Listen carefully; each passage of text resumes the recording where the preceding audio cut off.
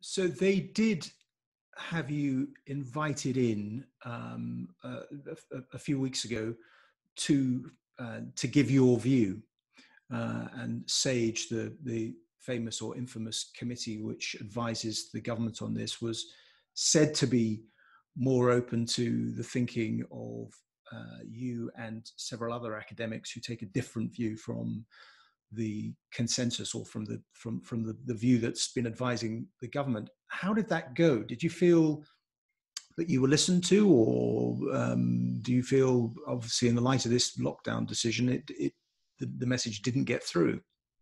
No, I do not feel that our views have been adequately represented, not because I don't feel that they've listened to us, but because we haven't been allowed on the table. There has been no debate. I have repeatedly requested debates and they have been ignored.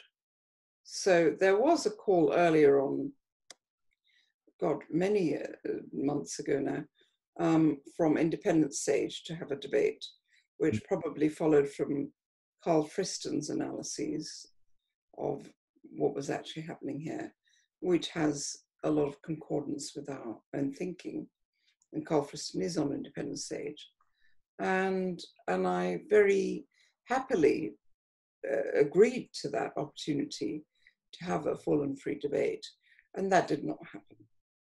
And essentially, yes, we were invited to present our opinions to Downing Street, but that was just like standing there and saying, oh, this is what I believe. What response did you get? Did you get any Well, feedback? I mean, there was a sort of nice, generous sort of response in terms of, oh, well, we've thought about herd immunity and that doesn't really stand. That came away in tatters, I think is what the phrase that was used. But, you know, I mean, these are not about silly little quibbles about what herd immunity really means and whatnot. This is about the lives of millions of people and what's going to happen to them after this, you know, if we put in place these awful measures. So I don't think that what we need is a very free and frank debate where nobody has any vested interest in their own ideas and opinions going through. And that applies to me. If I'm wrong, I would really like to know, you know, where the deficits lie in my thinking, because that's how it has to be.